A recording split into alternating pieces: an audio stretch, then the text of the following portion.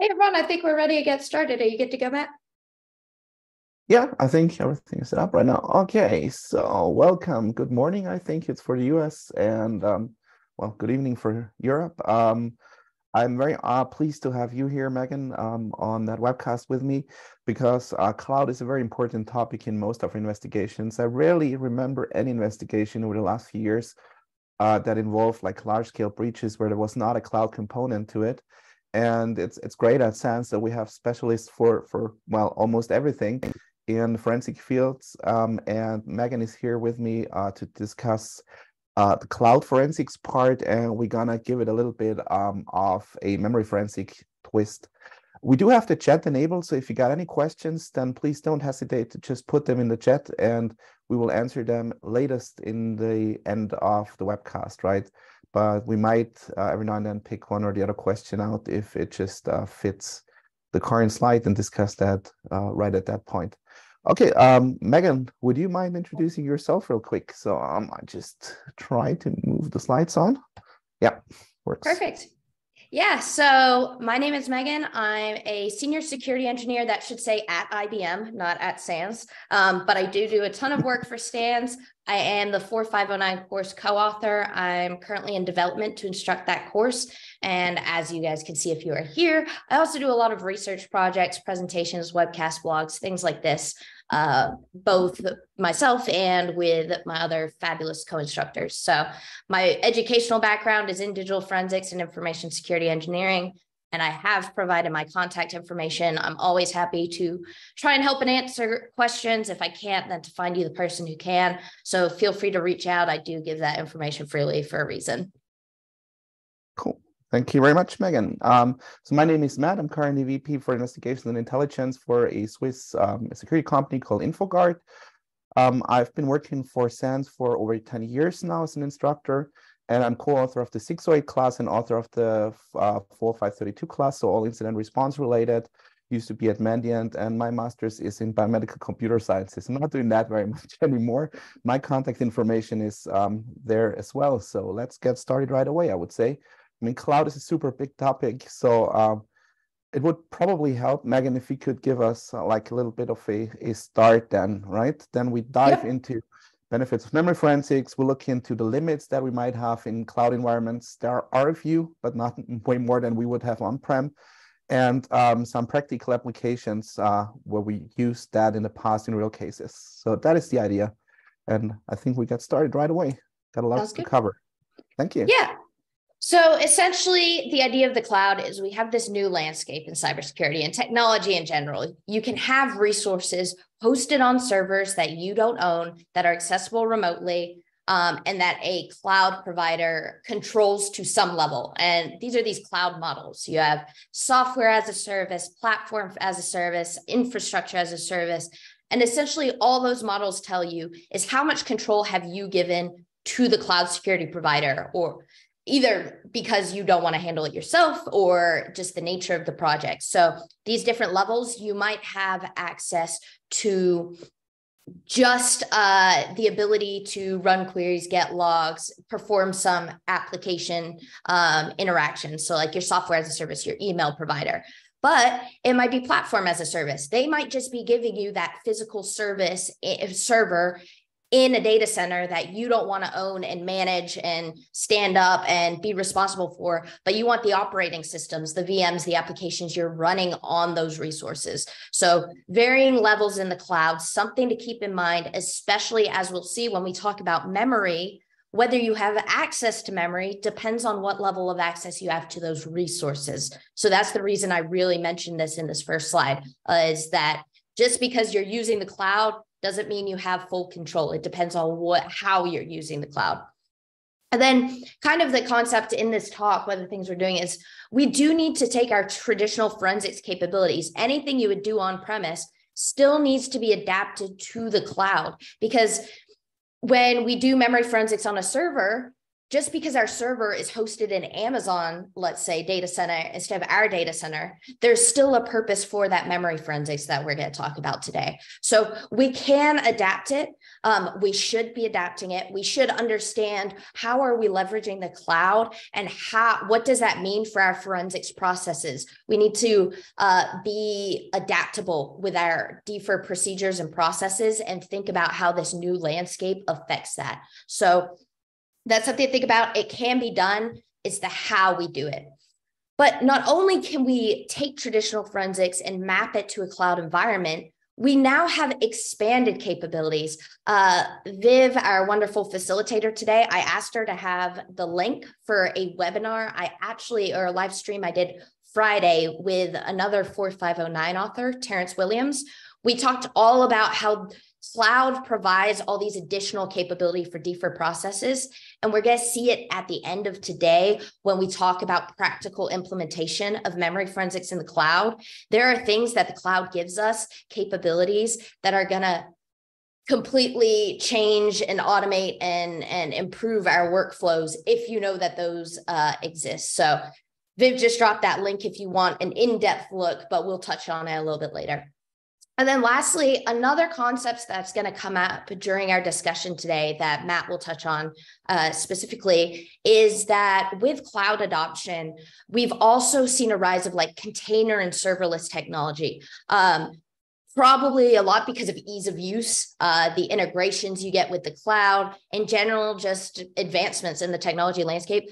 We see more and more Docker, Kubernetes, serverless stuff, things like Terraform, all of these different things that the way compute resources are operating is no longer in just an OS on a server in this traditional point of view that we have. We do have these new technologies that perform many of the same tasks and purposes as our traditional servers. We're still trying to just run an application at the end of it. The user still sees the same application, but us as responders have to understand, well, now if there's an incident involving that container, how can we get the memory of it? What does memory mean in the scope of containers? So new technologies, the whole theme here is we have a new landscape. There's some overlap, there's some new things, but regardless of this new landscape, we still have to understand how do we perform these same forensic processes we've been performing in a traditional on-premise workstation server setup, but on our cloud resources. The move to the cloud is happening. You can't say, well, I'm an IR person and I like memory forensics and I hate the cloud, so we're not moving to the cloud. That's not justification. The cloud move is happening.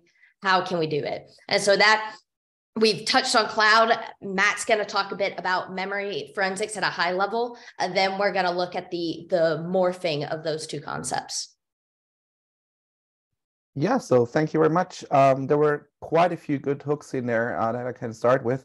So first of all, I think memory forensics is still something that's considered like one step behind, because you were already mentioning moving traditional large-scale incident response also into the cloud, because you do not have any other option. A lot of resources are going to the cloud right now.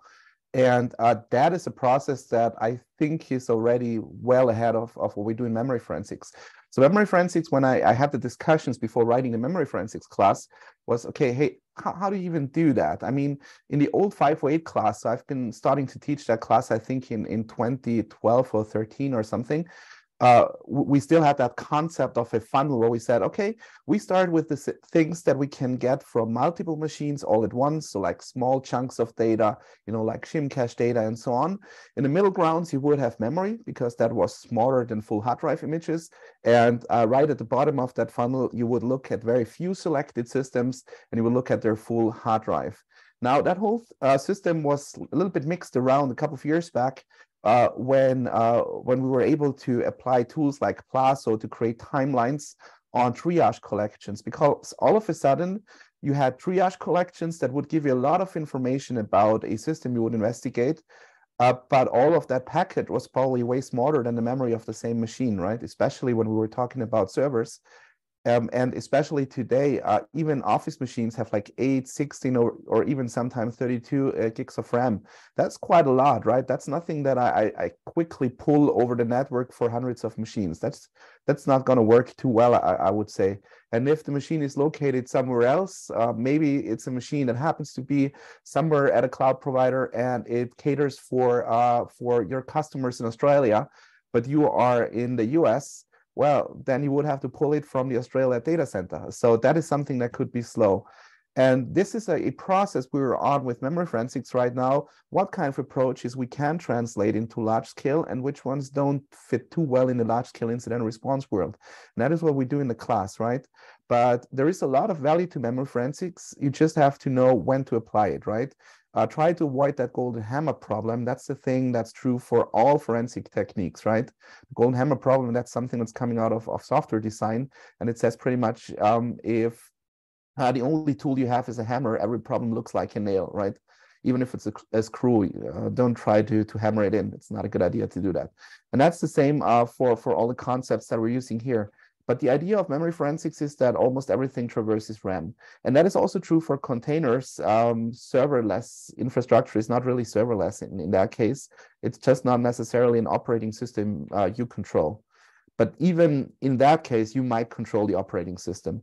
A good point is always that whatever the attacker tries to hide is usually more vulnerable in memory, right? It's harder to hide in memory because at the point where something is close to hitting the CPU, it needs to tell the CPU what to do, right? So in a nutshell. Also, there are quite a few artifacts that just exist in memory, right? They will never touch a hard drive ever. So you will also not have them in your triage collections unless you pick memory. Little spoiler here, I rarely ever pick the option to take the full memory into a triage collection.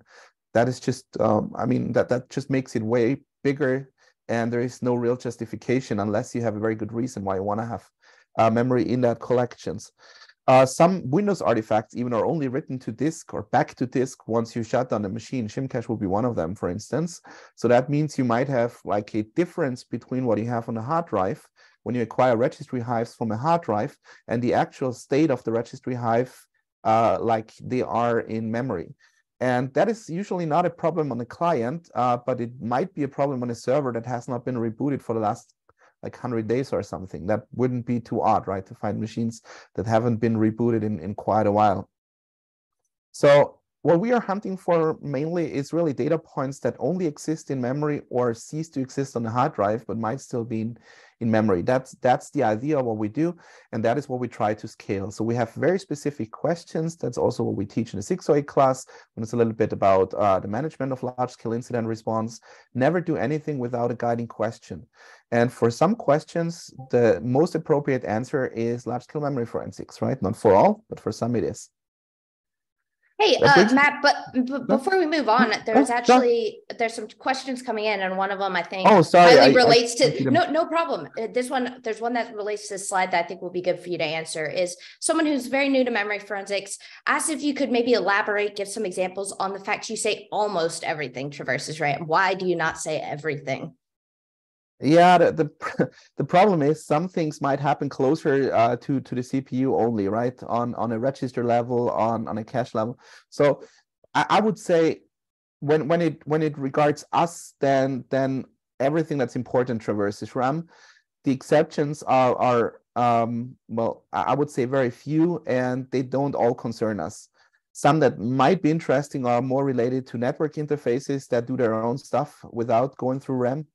That is possible, but most of the stuff hits RAM. So even I would say RAM is hit more than the CPU because there is a way in every one of your computers that is there to allow you to bypass the CPU, which is called DMA, that's direct memory access.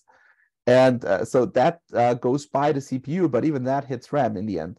So it's very few things that you will not find in RAM. Right, but to be scientifically correct, I had to put the almost there, but that's more the scientific part than what concerns us in reality. Was there another one? Sorry. There was just one asking on recommendations on resources and additional readings related to DFIR, specifically to containers. I will say I have to advertise for 509, my SANS course. Yeah. If you're very interested in that, we do now on one of our days touch on DFIR specific to containers. I always like to shout out Cloud Seclist by Marco. Oh, let me get his email because I want to give you guys Cloud Seclist. It just says Marco Lancini. He puts out an amazing newsletter. It is not just for containers, but containers is covered. And so like today's newsletter, I literally got this week said intro to forensics in the cloud, a container was compromised. What's next is one of the articles. So along with other clouds, that one does provide, I see a lot of container related articles show up. So those are my two personal recommendations. I don't know if you have anything else, Matt, for specific resources and reading. Not really. I mean, the thing is, we do some container stuff in the 6-way class as well. But to be honest, if you control the container engine yourself, so if you host your Kubernetes or whatever it is yourself, then I can tell you that you will like what we have in the memory forensics class, because we do some memory forensics on the container processes. And that is a very well-performing process to find out what happened on the container. It's something when I have control over the container hosts, over the container nodes, then I usually pick the memory of the whole machine as well, because that might give you additional insight that you do not get when you do the classical approach. Classical approach, if I map it on Docker, for example, would be to create a snapshot, get the snapshot out, and start the investigation on a snapshot, right? But like on a full operating system, you might get more when you also have the memory of the running container. That is true there as well. Yeah, so we're gonna go into that direction a little bit in a moment, I guess, regarding the real world samples. Perfect. That was all the outstanding questions. Hey, thank you very much. Yep. Limits, yeah, right. I think you mentioned quite a few of these limits. The funny thing is, I was thinking about that a lot. So what are the limits? Basically, if you control the OS, it always works. That I think is pretty much what you said as well, right? Yeah. Yeah. So yeah, exactly. No, go ahead. Sorry. Yeah, I was just gonna say that's pretty much, that was why I emphasized that. What's the cloud model? So you're working software as a service, like they're providing you with email and documentation, stuff like that. You're not running memory tools on a Google Docs server to find out what happened with those files. But like you say, if you have access to the OS, you can do what you want on that host. But you will also not do like any kind of hard drive forensics, any kind of artifacts, operating system artifacts there. I mean, that's a responsibility in your example now of Google, or in Microsoft case, Office 365 or Microsoft 365. It will be Microsoft. You are not investigating what happens on their backend. That's about it, right? Yeah, regardless what you want to do. I think that was kind of what came up with you and I when we talked about this podcast, the idea of, okay, let's do memory forensics in cloud. And like, also when I was talking to my co-authors, that's what came up, is kind of like, well, at the highest level, like when we first think memory forensics in the cloud, you're just doing memory forensics on the OS. The OS is just in the cloud. So that's what we're going to see a lot of, is we're just doing the same processes, except everything has to be accessed through the cloud instead, which we'll see coming up. Yeah. And that might bring its own problems in the end, right? I mean, we're going to go through some of the options that you have there, but in a nutshell, I don't really care if it's like when I control the OS, if it's the cloud or if it's just a remote office that they have somewhere. I mean, I remember an investigation where one of the places where infected machines were located had a 2 megabit satellite line, and they used like 1 megabit out of that themselves, and we couldn't touch that. So, well, cloud should be better than that in the end, right? So. And yeah, that's one of the things I went into my webcast last week of, like, at least it's accessible. We have accessibility, which is a big part of it. One of the things I always, when I worked for the state of Texas, we would have like trooper laptops, and there's an incident and we wanted a memory image, and Texas is big. And so we'd have to like explain to a trooper that they needed to go to this office in El Paso, get a laptop, continuously charge it as it is driven from the other side of the state to Austin, like 12, 16 hours, making sure it stays powered on, because if it shuts down, we lose all the volatile evidence. So the fact that now at least all these computers are accessible to us, like from any point, is a huge deal. Yeah, and in comparison to your example, now we also have the option to bring your analysis gear to the place. That is something that didn't work with your police cars. Yeah, well, it might have, but yeah, we didn't have any sort of remote acquisition tools that exist now. It was all dongles in machines. So it's crazy now what the cloud provides and what just remote accessibility has expanded in terms of forensics. Yeah, and I mean, you don't necessarily need all the memory, right? If you know what you're looking for, could be exactly less than the whole memory. Targeted searches. Yeah, I think I have something like that here. So basically, when you put that, I try to put it in like two axes here. So either you get the full memory or you just get partial memory, which is usually process memory of one or a few processes, right? And you can either analyze it in place, like on a running machine, or you can get it out to analyze it somewhere else. That is pretty much the options that we have regarding memory. And if you want to do the thing that I do very, very rarely in cloud systems, that would be full memory extraction. I don't really do that very often, but you could do it. But I really don't want to pull that out of the cloud. In that case, I'd rather spin myself up a machine there, run memprocfs or something on that machine, and do the analysis there. And that is something I think where you can jump in as well regarding automation, right? So there's a lot of ways that can help spinning up those environments. Yeah, exactly. So like we'll go into a little bit a full entire workflow of how we can use the cloud, but there's a few things in the cloud that kind of help us with this memory forensics. First, we have, like Matt said, you don't want to create these memory images, especially if you're doing a full memory. You could get gigs of memory. Now target across a fleet of machines. How many gigabytes is that? You do not want to have to pull that down from the cloud to your local system. A, the speed, the time to do that. B, the cost. When you keep data in the cloud in the specific region, there's typically not these egress costs. If you start pulling down all these images, you're getting the egress costs. But we have these capabilities of like templated forensic machines, golden images that, for example, in Amazon EC2, you can select your template, your AMI, spin it up, and it's got all your forensic tools available. So in this network infrastructure, we had our compromised host. I'm just going to plop in a defer machine right there and perform that memory analysis as if I am in a lab and somebody brought me a physical machine and I'm imaging it next to it. So bringing our forensics to the cloud, kind of like Matt said, like making sure that we're kind of bring it to us, near us, instead of doing all this process of transferring these files all over the place. If we can be next to the system or on the system, that's great. And then I think the second, I guess two more things. One would be the resources. Like I said, gigs and memory. You don't want to be dealing with hard drives filling up. You don't want to be dealing with tracking where the evidence is. Whereas in the cloud, you can keep all those resources together in the same region, transfer them without these costs. And then I'd say the last thing is the automation, which we're going to look at later. Being able to say something happened, go grab the memory file, drop it into storage for me, and then I can analyze. And you don't have to do all those intermediate steps of let me spin up a machine with the right tools. Let me connect to the compromised VM. Let me pull the image. Let me extract that image off of the machine into my environment. All of that can be done automated, that we'll see later. So there's all these different cloud tools that kind of simplify this process and make it to where we're actually almost, it's easier to pull a memory in the cloud in the sense that you're overcoming a lot of these physical barriers that you talk about when we're talking about an on-premise environment. Yeah, it's definitely something that works out. And what I always say is if you do it more than twice, you should automate it, right? In DFIR.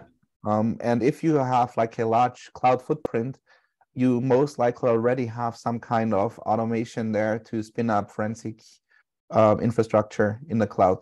That is the cheapest way, it's the fastest way. But again, you should only do it on a question base. So what we teach in 608 is pretty much the same thing.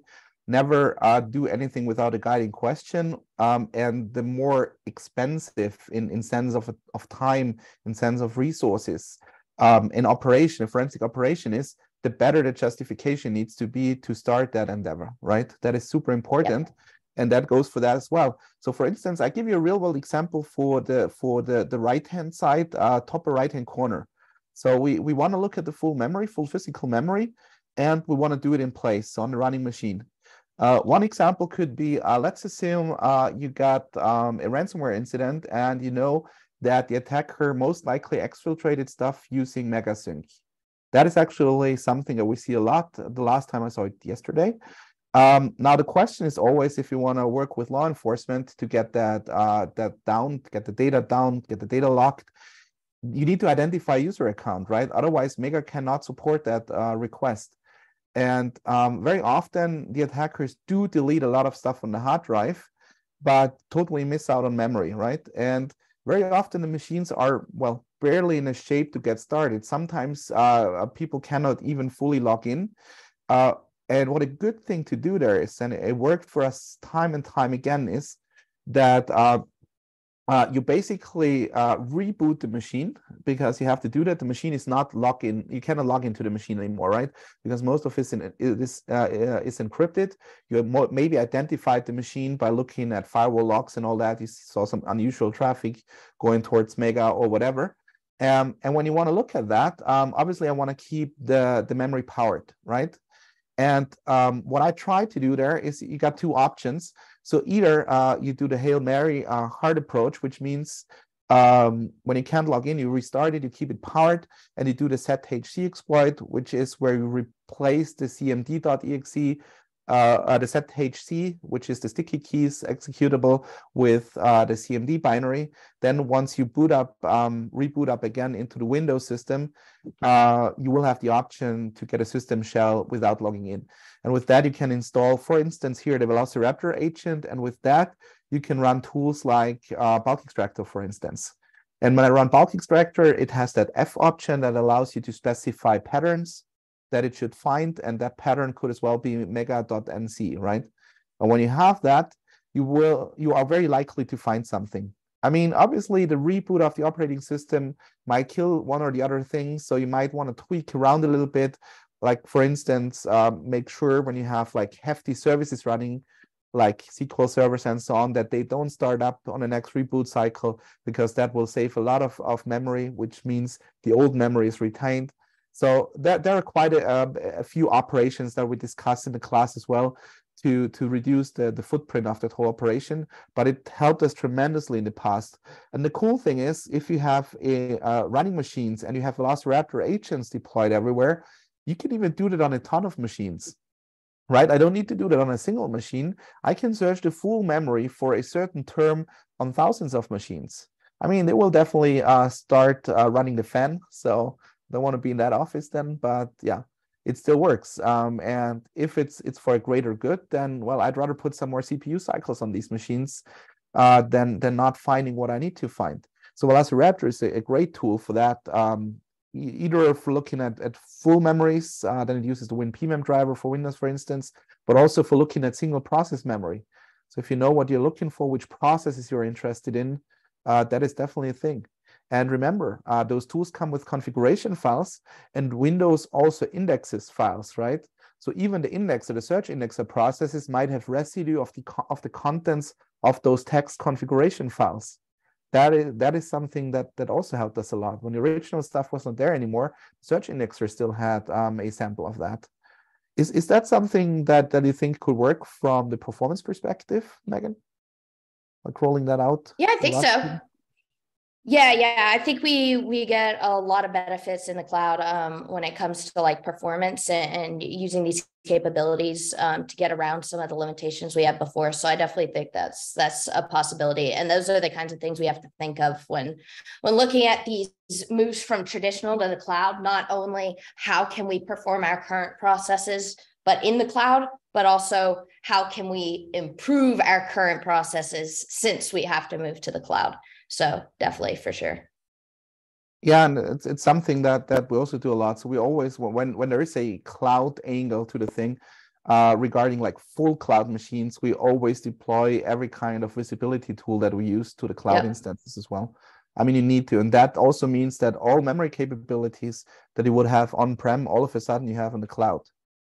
And Exactly. there are obviously some things where you cannot run it, but even that concept is not entirely new, because if you think of appliances, I mean, we had appliances forever where the vendor would not give us access, even though there's a manageable operating system under that. It's usually not patched too well in many cases, but that was always black boxes too, right? Right in your data center with all those firewall appliances, mobile device management, and so on. There are tons of these, right? So this is not totally too new. But again, you have to have a good justification of why you do a certain thing. Finding the attacker, finding what they did. I mean, just looking for PowerShell strings sometimes is a funny thing in memory, right? That gives you a lot of information. Because most attackers, and we see that every day, they are downgrading PowerShell to V2, then script block logging is turned off. That means that you will not find it in the logs, but you would be surprised how long that stuff survives in memory, especially on servers when they're not rebooted. So that remains there for quite a while. And it's quite useful that way. So, but long story short, I think we can move on. I'll just show you a few things regarding Velociraptor, what it can do. It's, to be honest, my favorite DFIR tool. I totally have to admit that. I'm not in any way affiliated with those guys, but I love them because they're doing a crazy job for us. That was very interesting when I dropped out of Mandiant. With Mandiant, we had super cool visibility with Mir back then. And then we're without that visibility. So everything you learned, you could not apply the same way. And with Velociraptor, that is now something everyone can do that we did like many years ago already. It's free. It has a very responsive community, and the memory close artifacts are getting more and more, right? So Matt Green is working on that a lot. He put in quite a lot of artifacts to leverage memory. And you can manage many endpoints. That is the cool thing about it. Which allows us to scale memory forensics. But you still need to understand how memory works. That is the downside of it, right? If you just shoot something at a ton of machines, that will not necessarily help you. And it supports structured and unstructured methodologies. So what's the difference? Structured approaches, you know where to look for what, right? So in a nutshell, when you basically iterate through a process list, that is structured analysis, because you know what an e-process structure looks like. You know how an e-process structure is linked to the next e-process structure, and that is how you move through the list. Unstructured analysis would be, okay, this is that big binary data chunk. Look for a certain string in there. You have no clue where you find it, right? You don't even know which process that memory space belongs to when you do that.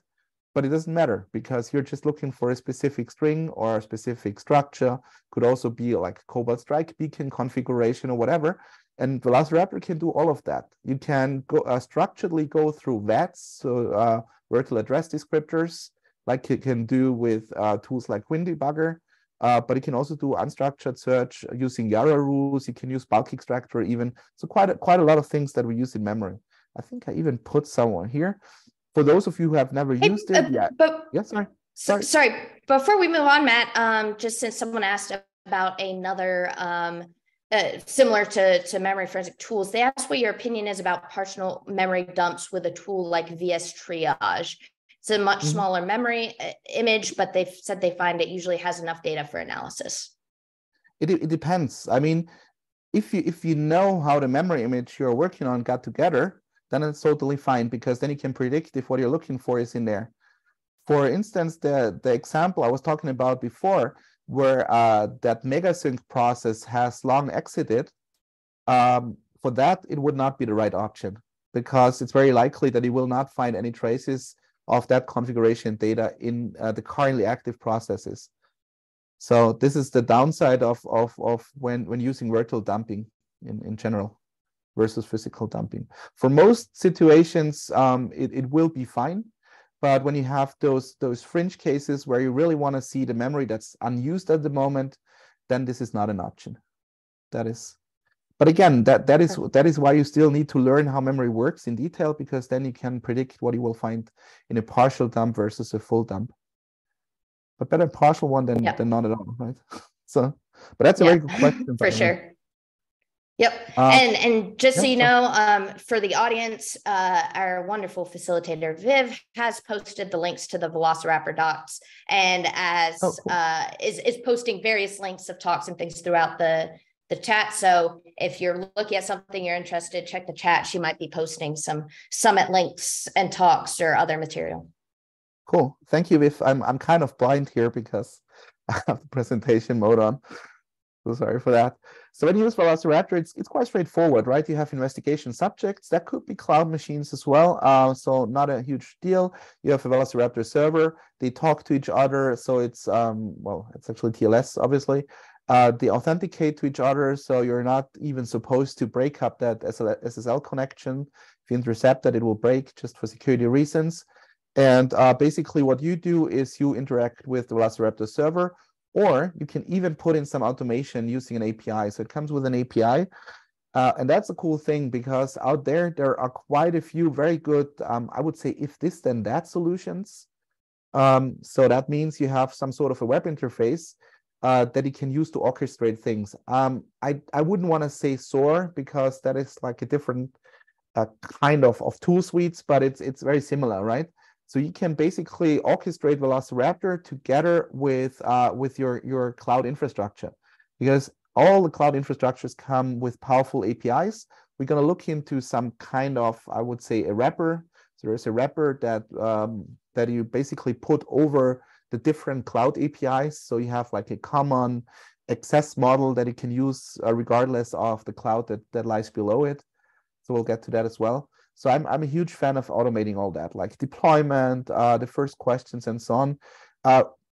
Without saying it's only for memory, we do that for everything. When we roll out things, so I'm going into the first call with our client. I just put in something in our chat system. It asks me how big the client is, and everything happens automatically. I get an agent, they install the agents, different agents, and like 10, 15 hunts run automatically, feed that back into our Splunk instance. And in the Splunk instance, the first analysis session's already starting. So when you start the investigation, most of the repetitive tasks are already done. And that is something that only works because we leverage the cloud a lot, right? Also on the investigative side. So that is really helpful that way. Just to look at some of the things. So what you can do is, for example, getting the process memory of single processes. That's very similar to what you get when you use the task manager in Windows. You right click it and you say, okay, I want to create a dump of that process. That is very similar. So it's like a crash dump that you get there. You can even walk or look at the VATs. So that is something we discuss obviously in the class, but in a nutshell, that's the file system of a process, if you want, right? So everything that a process uses in its base is basically a VAT. That could be the executable itself, could be a DLL, could be a file handle, and so on. So quite a few different things. And with that, you can really look at them. And if you remember the old volatility malfind plugin, that is basically really leveraging that a lot, because those VATs, they come with privileges, with permissions. And basically what it does, amongst a few other things, it looks for mislabeled VATs. So obviously, when it's an image VAT, so when it's the executable itself, it needs to execute. But if it's something else, then it would be a surprise if that VAT is marked executable, right? So that is what it's looking for. You can play around with that like as a malware author. But if you understand what you're doing, that's a very valuable plugin, and it shows you how deep it goes. You can get the full physical memory ranges. That is also important sometimes. And you can get that memory out as well, right? Get full memory images. You have to be careful with that a little bit, because the memory image will first be stored on the hard drive of the machine you're pointing that at. So if the machine is already at the brink of break-in, it's probably not a good idea to do that, especially if the memory is big. But just saying, full image is something we do very rarely. Yara is very powerful, particularly there, because you can point it at single processes, but you can also point it at the full memory space, at the physical memory space. And that is a cool thing, because now I have that in between, right? Before that, I had to take the decision, do I get out the memory of a few single processes, or do I get the full memory, which takes me way longer, obviously. And now I all of a sudden have the option to run Yara rules on the full physical memory without ever getting the full memory there. That means that whole process scales way better, because I don't need central beefy infrastructure. I can leverage the actual infrastructure I'm doing the investigation on. Again, you have to be careful. That is always better in ransomware scenarios when everything is down anyhow. They don't care about a few extra CPU cycles usually, but still have to be careful with that. And that is, again, I think we're going back to that. Megan, what is the thing that all the clouds would have in common regarding automation? If you want to find something that when I understand it once, I can apply it in a similar way to most clouds. Is there? Yeah. So actually, before we move on to that, did you want to answer some questions about Velociraptor that popped up? Sure. And then I can move on to this. Sure. All right, so first we have, okay. So, well, the first one, Newman, you're about to see that, the examples of an automation. Well, he said you have examples of the automation for the automation server or hunts being worked. We have some automation stuff coming up, but I don't think about Velociraptor automation specifically. So, well, basically, if you want to set up, well, in that case, with the hunts, it's kind of Velociraptor based. So basically, Velociraptor is a very versatile tool. So that means you can put your own contents in, right? So Velociraptor calls that artifacts. They are written in YAML. And basically, what we do is we sort of install our own artifacts that shape the output in a way that we need that. And our automation is basically spin up a new server, inject the YAML files, our own specific YAML files, and then use the Velociraptor API to schedule hunts for the default sets of things that we do. So one would, for instance, be an artifact that's looking for executable files in unusual locations, for instance, right? So you will, with that, find all the strange executables that are in the music folders of the public user and so on, the typical stuff that you would be looking for in low tier attacks. And that would throw out all of these. Then you have another one that's looking, for example, for PS readline, whatever, right? So it's quite a number. I'm not even sure if it's only 10 or 15. It might be more by now. And then all of these get started. Yeah, and he did ask if that's something that's shared somewhere that you can share a link to or not, but I'm not sure if that is. Unfortunately, it's not, but it's also not rocket science to set it up, right? So the API calls, they're easy, and the original artifacts that we base that on, they are there, right? So for instance, the thing that I just mentioned with the files, there is an artifact that's called File Finder. And that file finder is just something that we sort of spike with the correct string already, right? With the correct search strings. That is all we do, right? So if you have a list of directories you would be interested in, that is something that works there. The second option is there is an artifact exchange on the Velociraptor website where a lot of people post information that they use, right? And you can just use them as a starting point for your own automation. That is and then I'm going to give one more question specific to Velociraptor. And then I know there's more questions. We're going to keep finishing the presentation and then try and get to the rest at the end. But since it's specific to Velociraptor, Stephen asked if there's like Velociraptor capabilities for container. So do you deploy Velociraptor to containers or just VMs? And how do you do analysis of memory in the cloud, of containers in the cloud? So, well, containers in the cloud, it depends if you control the container host, right? So the memory side of things on containers, you can only do when you control the host, right? The nodes, the worker nodes. But then it's definitely something where you can work with Velociraptor, because usually you also have all the orchestration tools for your container tooling on the host, and Velociraptor gives you access to a command line, right? So you can execute whatever you want. And that means you can build your artifacts around the already present infrastructure. If a command is not there, if a binary is not there that you need for analysis, Velociraptor can transport it to the target host, right? So even that works. For Windows, for instance, WinPman would be an example, right? Because WinPman is not native to Windows, so it needs to be rolled out when you want to get a full memory image. And Velociraptor serves that to the target host. But you can definitely use it. I mean, we do use it for container hosts as well. Actually, our SOC infrastructure of our own SOC is relying heavily on containers, and that needs to be controlled as well, right? From a security standpoint. Perfect. And should I just apply that YouTube link that was posted before that was specific to the webinar I mentioned that I did last week, not this webinar. So I'm not sure if you're looking at the wrong one. For everyone else who's asking questions, there's some really great questions. I'm going to go through this slide. We're going to do a few more slides, and hopefully at the end, we'll have plenty of time to answer a few more.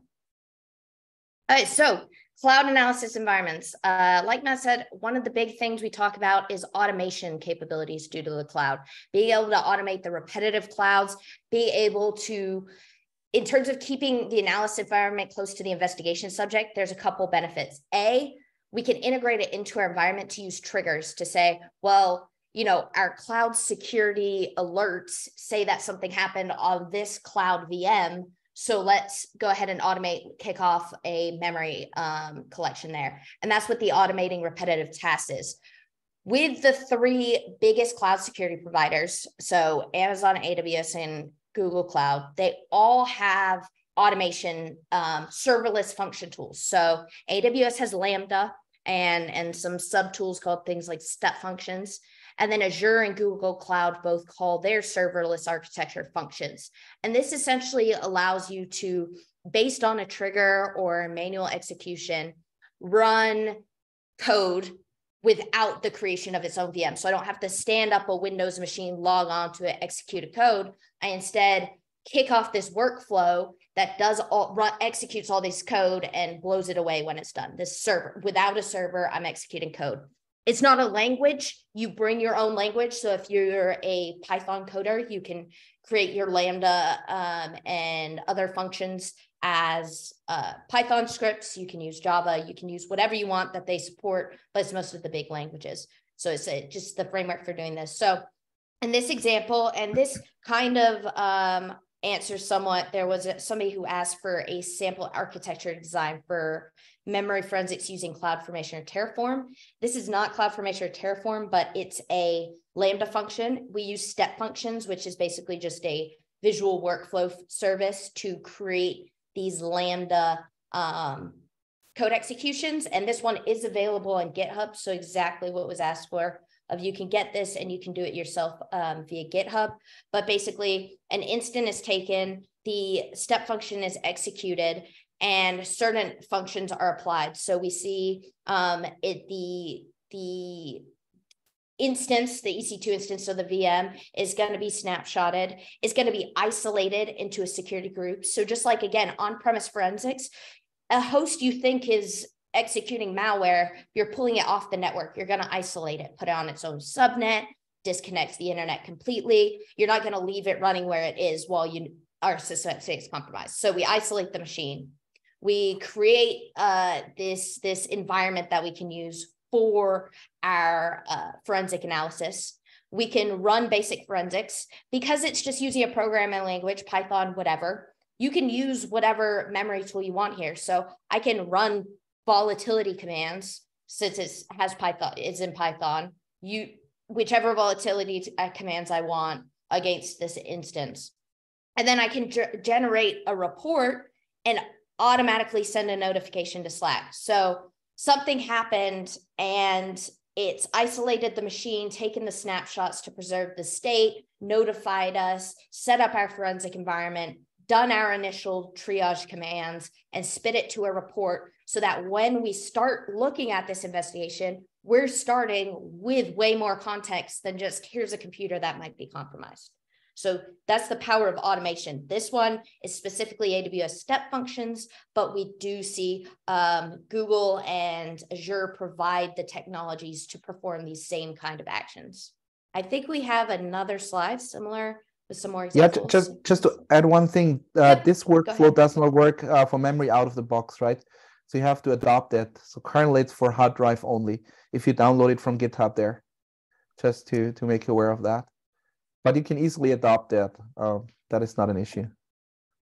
Yep. And there was a question from Zachary about using Lambda step functions to collect memory images from different cloud providers or even on-prem infrastructure. So what I'd say there, it's really going to depend on your network architecture and everything, Zachary. In theory, yes, because Lambda, like I said, is simply an interface for running these commands. So if you can create a Python script that maybe makes API calls, you're running it in AWS Lambda, but you want to do it against a VM in Azure. If the network connectivity is there, then you could write a script that makes API calls to Azure to interact with your resources there. But then you're looking at, do you have the permissions to interact from AWS to Azure? Again, on-prem, you could write a script that somehow performs activities on-prem, but then at that point you are doing the same thing of now you've got to open up network connections, do things like that. So it's very much an architectural question more than anything. If you can do it with Python or Go or Java or Ruby, you can probably do it with Lambda, but you're going to be asking, do you have the permissions on the target host, the source host, the network routing, all that? That's where the complication comes in. Yeah, and generally, I mean, those things are meant to be used. I mean, it's pay per use, right? And they're meant to be used for things that you do very frequently. So I hope you probably don't have the resources to do full forensics like every couple of minutes, a new machine. So for that reason, this will not happen all the time. So in multi-cloud environments, it might be beneficial to run your own automation in a real host, right? So there are a ton of tools. I mean, you can start very easy with things like Node-RED, for instance. If it's like bigger data flows, you can talk about Apache NiFi, for instance. So there are quite a few tools that you can host yourself. I mean, you can host them in the cloud, but then leverage the APIs, the different APIs the different cloud providers have, right? You don't have to use cloud functions just because it's in the cloud. It must come with a reason, right? Again. Yeah, we have one more. Sorry. Oops, we have two more actually. Yep. So this wasn't super specific to a specific cloud or specific process, but it's just to highlight some of the work that's been done around IR automation for the cloud. So DF TimeVolve, it's a Python-based automation toolkit. It's used by Google, and it's to perform these cloud forensics. They have what they call recipes, so essentially like scripts, like series of actions specific to cloud sources, and not just Google, but also like AWS. So like you see in the available recipes, AWS forensics, you can create a volume from an AWS account to copy a volume to an analysis VM with a simple command so that you can start interacting. You can do the same with Google. You can export images, collect logs, etc. So DF TimeVolve supports that. Apache libcloud is another Python library. And again, it's just for interacting with cloud providers. All of the individual cloud, Google Cloud has G Cloud, AWS has AWS CLI, Azure has AZ.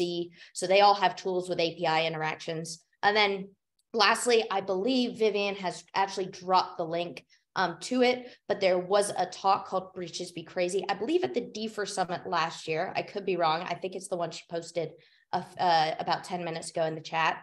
But Recon InfoSec did provide a talk showing how they did kind of some of the things we talk about, how they took the AWS CLI, they took their scripts they use regularly, and they automated the process of, there's an incident, we need memory, Velociraptor can get that memory, then we need to drop it back to us. So they check if they need to analyze something, they get the time sketch image, they use the Velociraptor, perform this mapping, doing this triaging, and sending all the results into a private S3 bucket. So if you want to see an end-to-end implementation of Velociraptor and time sketch for IR automation, go check out that talk for sure. Yeah, I think Eric Cabueno is one of the larger users for Velociraptor out there.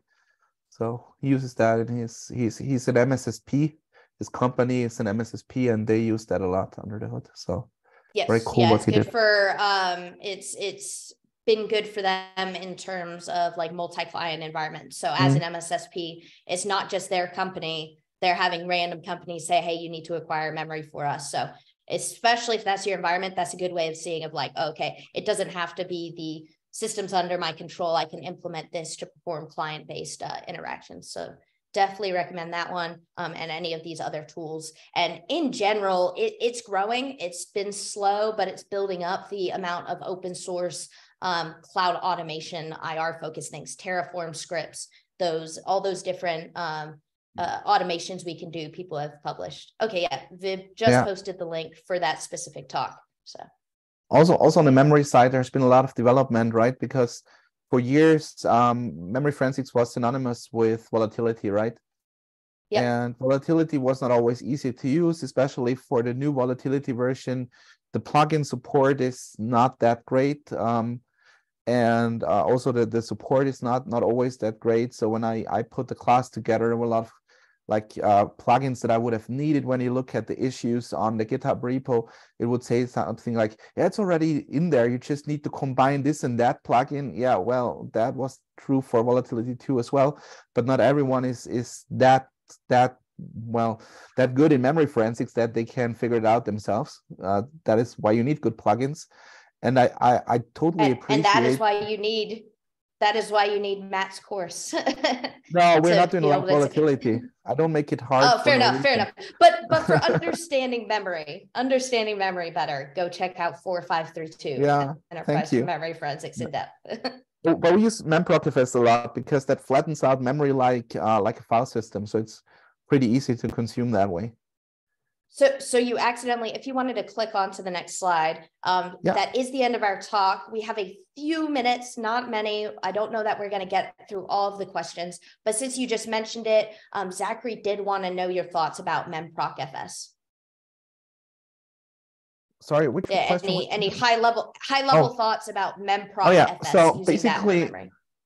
so there's a guy called Ulf Frisk. He's a police officer, I think, in Sweden, and he wrote that tool. And the funny thing is, the idea was to mimic something like the Linux/proc file system, right?